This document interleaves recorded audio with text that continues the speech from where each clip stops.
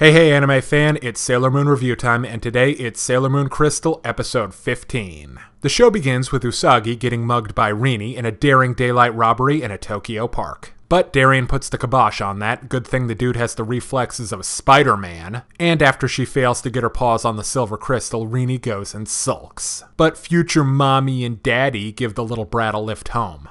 Sadly, it's a literal lift.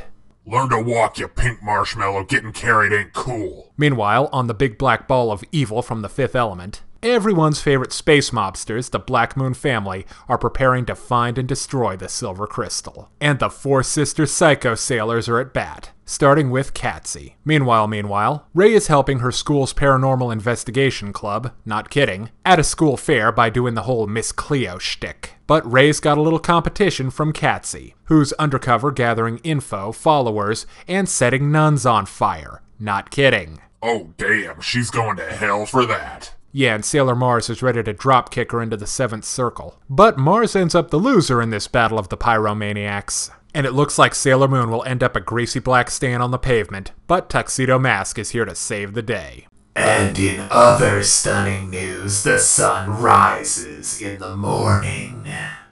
And with the power of love, or something like that, Sailor Moon and Tuxedo Mask summon a +2 scepter of you, and blow Katzy to Kingdom Come. But alas, all is not well, as Rubeus abducts Sailor Mars into his intergalactic jalopy. Okay, so this one's a mixed bag, but leaning on the good. Let's start with the biggest, blackest black mark on the episode. No, all of Sailor Moon. Rini. She starts off as a complete brat, who seems to want to change history and disappear Marty McFly style, and then has the gall to try and manipulate us into feeling bad for her. But Rini is about as sympathetic as a Tyrannid Carnifex, but without the shock and awe to compensate. And even worse is how everyone insists on being nice to her. But Serena's family has an excuse. They're under duplicitous mind control. Seriously, Sailor Saturn can't get here fast enough. She's the only one that can make Rini even mildly tolerable. Now for my biggest problem with the episode. And this one's entirely personal, so it won't impact the episode's final score too much. I liked the Dark Moon sisters when they were just misguided misanthropes. But in Crystal, they're straight up evil. Setting nuns on fire.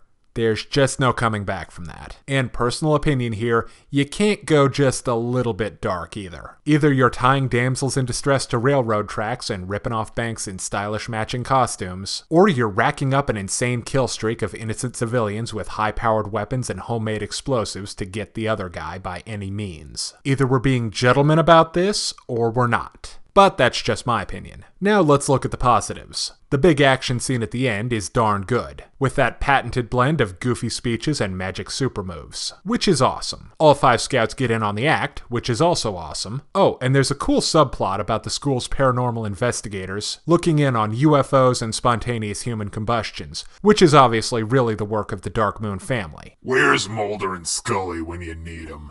It's also nice to see the upper ranks of the family again, like Boss of Bosses Prince Diamond, who's a class act as always. And the Wise Man, who sadly doesn't sound like he's been smoking 2 packs a day in the basement of Dol Guldur. But he does sound venerable, so I guess that works. Okay, now it's time to break down the good and the bad in Sailor Moon Crystal episode 15. On the good side, the action is as good as it ever gets on Sailor Moon Crystal. There's an interesting subplot involving conspiracies, and it ends on one hell of a cliffhanger. On the downside, Rini is towing a ton of bad baggage, but that's par for the course. And the baddies are evil as all.